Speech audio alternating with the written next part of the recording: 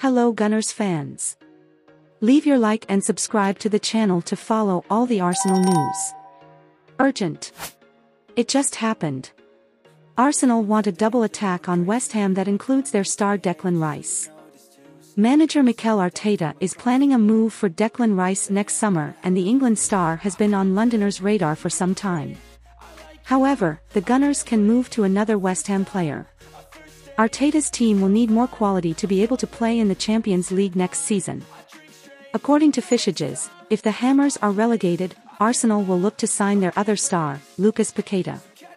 The 25-year-old joined West Ham just last summer, but has yet to reach his football peak. The Brazilian is a natural talent, and perhaps playing alongside a top-caliber player will bring his football back. Whether the Gunners will move to Paqueta remains to be seen, but it would be a great market opportunity to further qualify the team.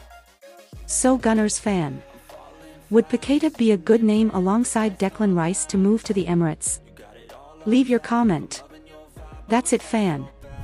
I'll stop here. At any time I'll update you with the latest Arsenal news. Don't forget to like and subscribe to the channel. Greetings Gunners.